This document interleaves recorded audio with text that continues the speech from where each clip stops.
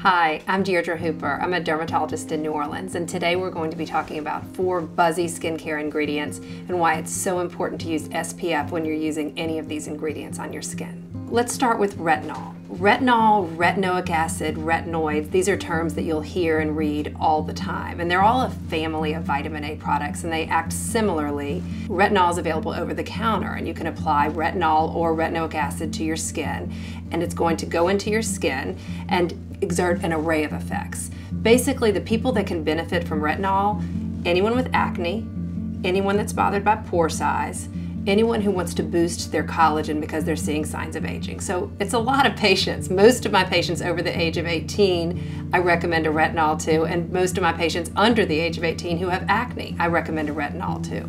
So a lot of patients are on retinol in my practice, and it's so important to use sunscreen when you're using retinol as well, whether you're using the over-the-counter version, which is a little gentler, easier to use, or the prescription version. And the reason it's important is because you're a little more sensitive to sun when you're using retinol. And so sometimes people say, oh, I don't use my retinol in the summer, and that's absolutely untrue. As long as you can use sunscreen in the morning, you should be using your retinol at night. You will end up with a more powerful combination for more beautiful skin if you do that.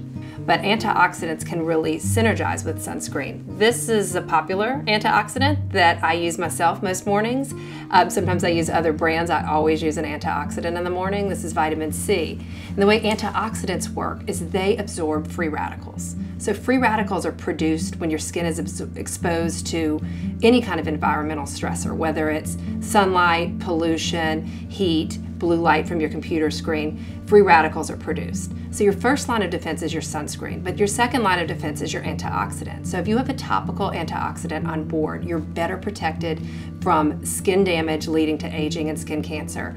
And so you should use an antioxidant every day. I recommend using them in the morning because you're going to get more environmental stress to your skin during the day. So every day I recommend layering an antioxidant with an SPF on top before you leave the house. The next ingredient I want to talk to you about is AHAs and BHAs, or hydroxy acids, and you'll read about these and hear about these all the time. They're an important part of a skin smoothing, rejuvenation, anti-aging regime, and sometimes can even help acne. So AHAs, alpha-hydroxy acids, are a group of acids that are usually provided from some sort of plant or fruit that you'll see in the world. This particular product has AHAs in it, like phytic from apple and mandelic.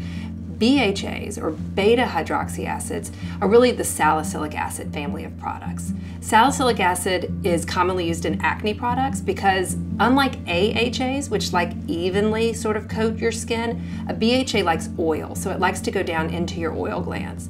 So BHAs are great for people that have comedones and acne, large pores.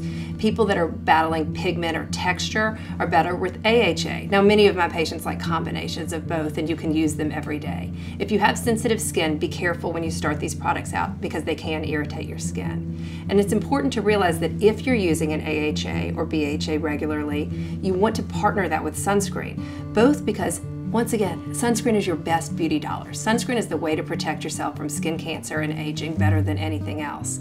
But if you're on a product that can thin the surface of your skin, the very surface of your skin, just your stratum corneum, we're not talking about thinning your collagen. We're building collagen with all of these anti-aging products. But if you thin the very surface of your skin, you can be a little more likely to get a sunburn. So if you're using AHAs and BHAs, be sure you're applying sunblock every day. Thanks for listening to me today. If you have any questions, just feel free to comment below.